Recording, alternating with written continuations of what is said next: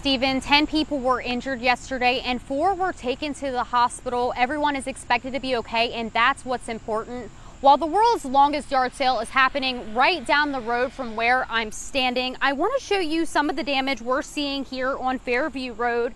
Much of it, as you can see, is uprooted trees and down power lines.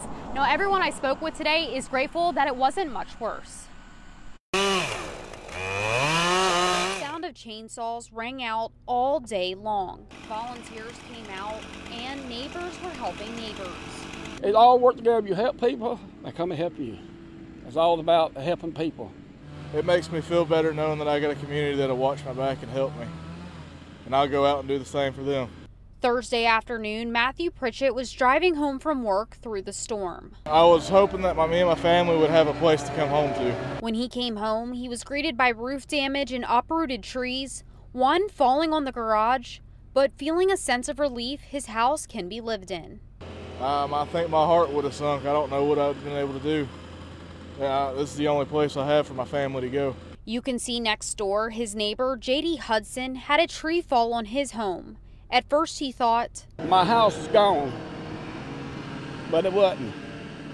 God took care of it. A mile down the road, Pamela Byers and her family were outside during the storm for the world's longest yard sale. This tree snapped in their yard and their tent was destroyed. But Friday morning, she put on her hat that says blessed, and they decided to set back up. At first, we was just gonna pack everything up, and I looked out and I saw the kids and the people walking, and I thought, these people are from near and far. You know, this is what they come out here yearly to do. Offering what they can to those in need.